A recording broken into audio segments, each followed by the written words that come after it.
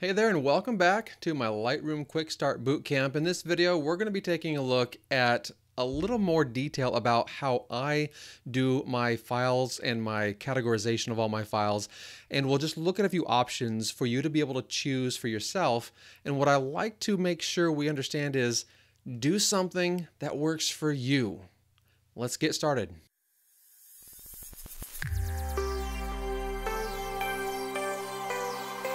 As we're looking at things that work for us with file naming and categorizing and how we put away our files for long-term storage, we need to think of a couple of things. First off, does it work for you?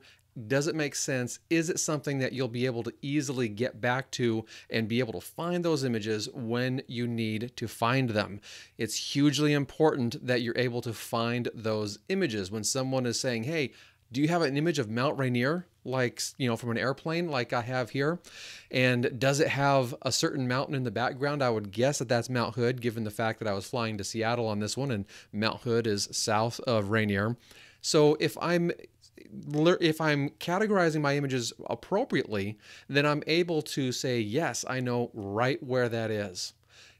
Certainly there's other things you can do, and we'll get into keywording after a little while, but you can see here this image happens to not be keyworded at all. And so in some cases, I'm a little bit lazy in that sense where I don't keyword absolutely everything.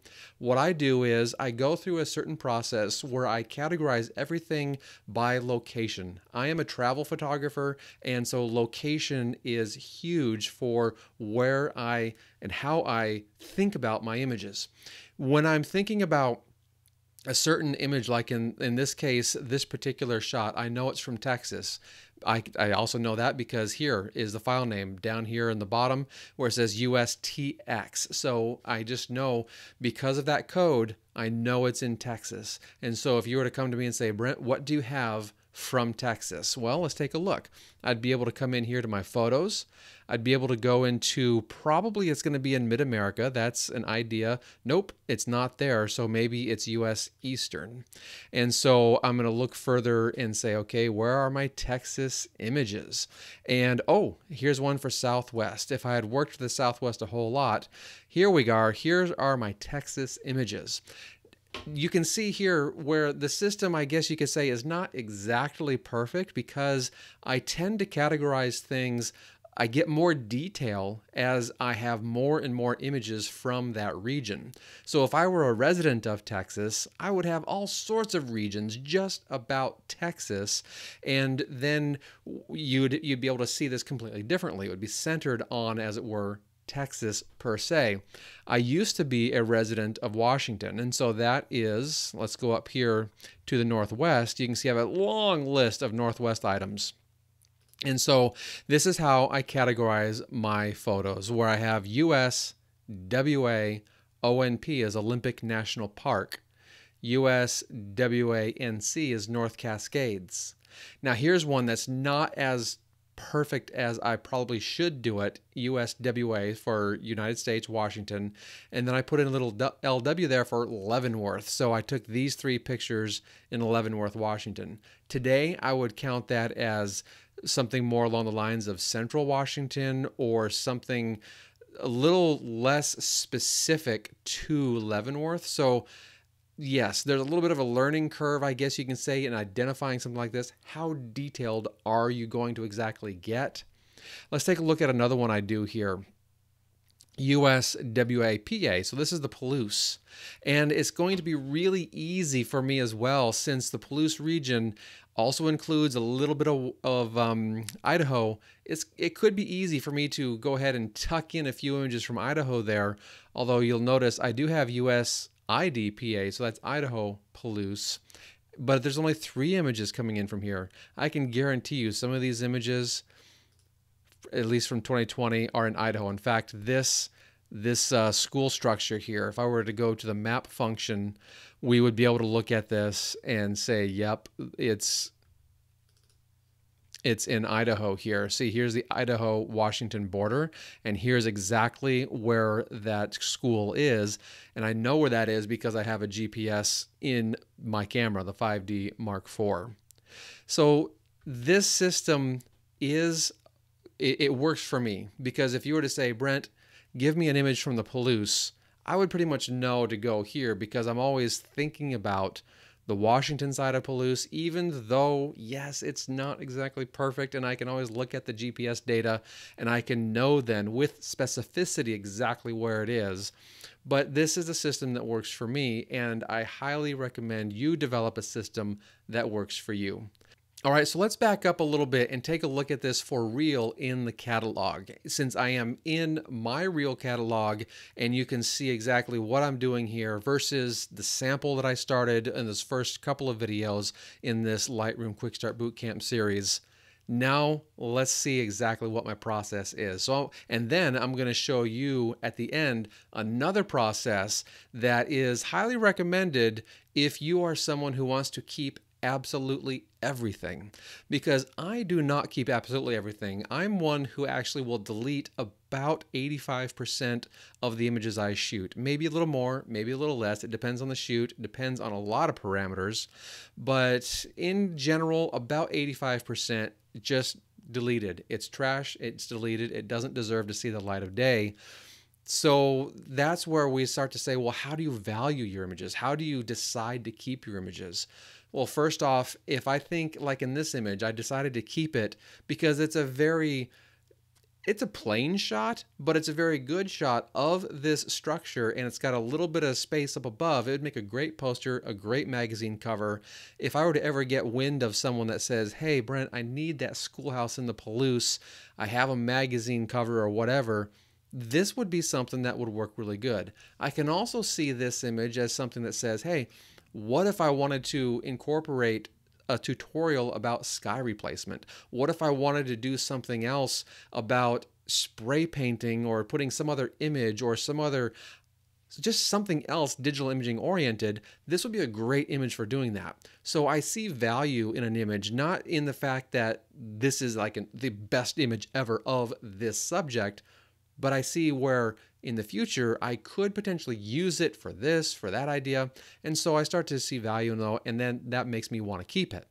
All right. Then, of course, I have other images like this one that are just really engaging to me. Visually, it's very engaging, and so I want to keep that image all around, and images like that.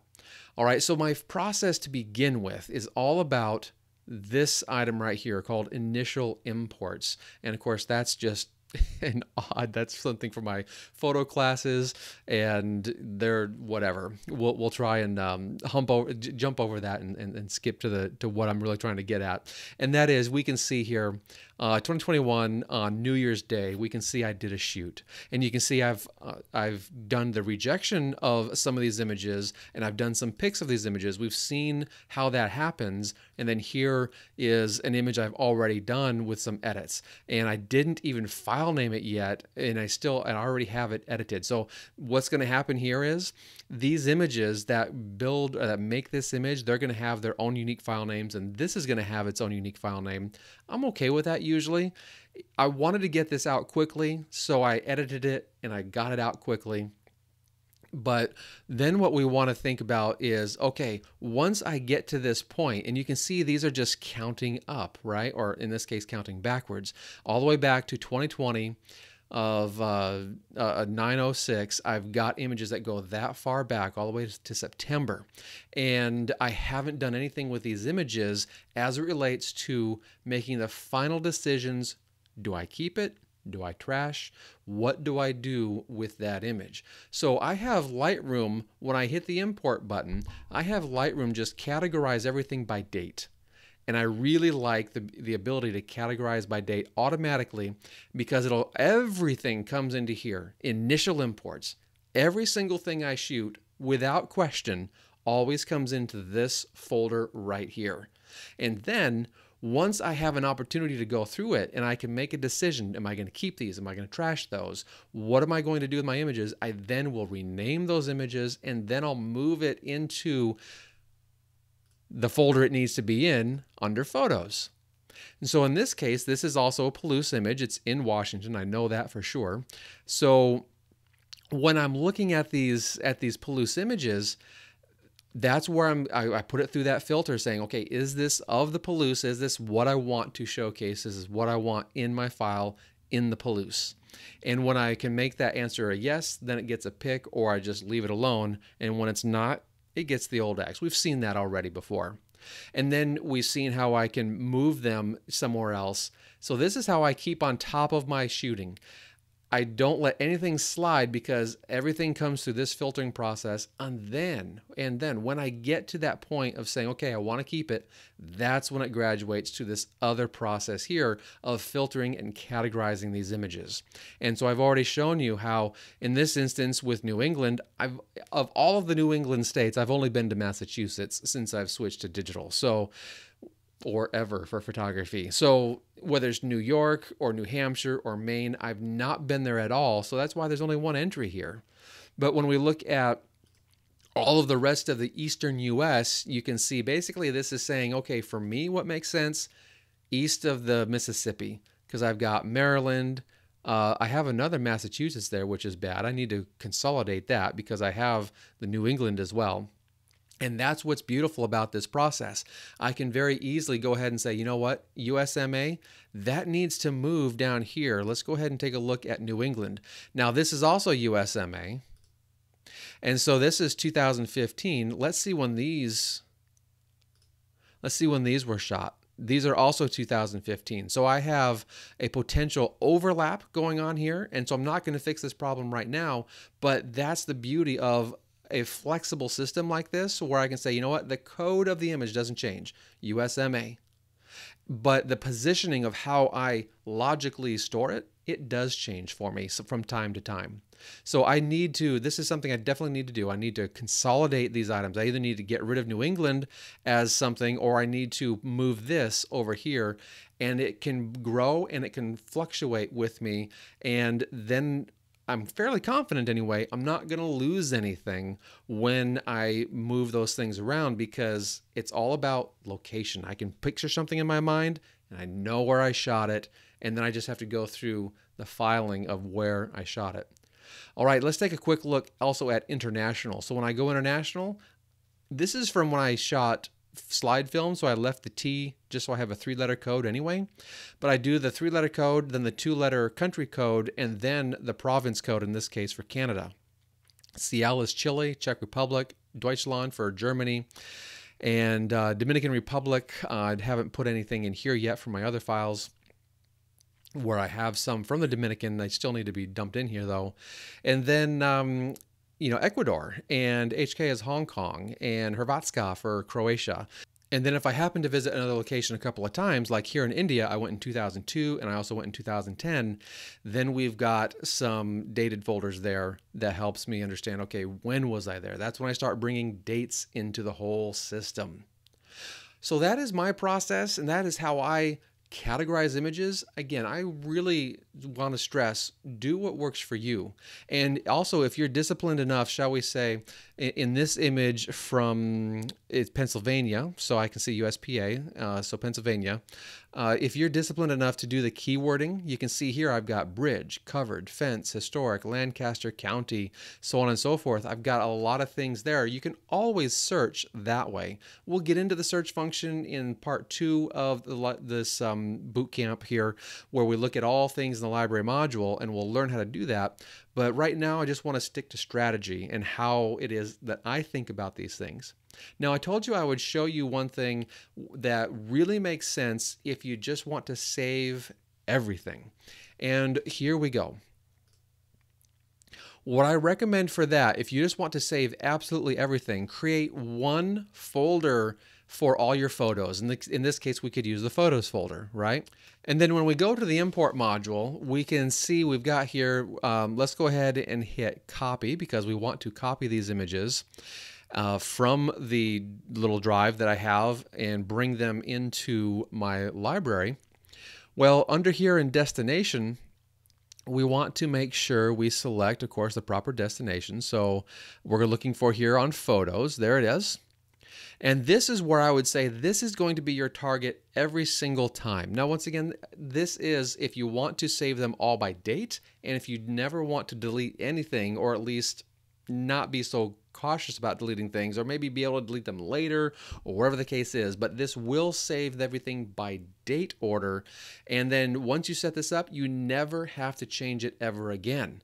So that's part of the benefit of doing that, because it's just the same process every single time, but what you're going to get is a string of folders and a string of dated folders. Let me show you what I mean here. So if we were to organize by date, and then over here what I'm going to do is I'm going to take it by, let's say, by the year, then by the month, which is a number, and then by the day itself, which is also a number. You can see what it's going to do here. We have two different shoots on this particular card. We have the 12th of April and we have the 13th of April. And you can see how it's going to put it in here under photos, under the year, under the month, and then under the dates here this way. It's just looking at the metadata on the card, and it is giving you this automated file structure according to when those images were initially shot. This can be really tempting, and I have actually been a little bit tempted to switch this direction with my images. I just haven't done it yet though, because again, I still think I'm so in that zone of, did I shoot that bird? If you wanted a bird shot, or you wanted, again, whatever, did I shoot that when I was in Hong Kong, in Croatia? Did I shoot that when I was in Minnesota or wherever else? Where did I shoot that? That's usually the top thing on my mind. And because I think that way, I like the system that I just showed you. But again, whatever system works for you, that's what I want to stress. Put some thought into it. See what can happen with what you're doing with how you categorize your images. And if all else fails, do something like this where you just know everything is going to be organized by the date that you shot it. And you will always be able to, if you want to, go back and recategorize it. Now, if you've got over 10,000 images, like in mine here, I've got 27,000 images just in my photos folder, that could be a huge job to do. And that's not something that I necessarily encourage anyone to take on if you were to recategorize all your images in a different fashion. But this is where, when we start from scratch and we're trying to think about this, putting a little bit of thought into it will go a long way. And that's one other thing I want to stress on mine, is what I view as the flexibility, the opportunity to not only add more, let's say in this case, more provinces of Canada. If I were to go further in Canada and shoot more in Canada, I just add a BC, I add whatever else, AB for Alberta, so on and so forth. I could do the same thing with Chile. If I were to get into different regions of Chile and focus on Chile an awful lot, then I could separate that out.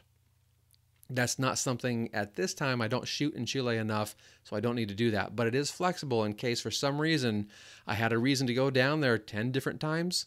All of a sudden this is going to build onto that, and I can separate that out more easily. And that's why I like the system, again, for me. Okay, that wraps it up for this talk on what we're dealing with, all these ideas of how we categorize the images. In the next video, we're going to be taking a look at all of the preferences, and that will conclude this initial chapter of Lightroom Quickstart Bootcamp, and we'll just see you there. Until then, happy shooting.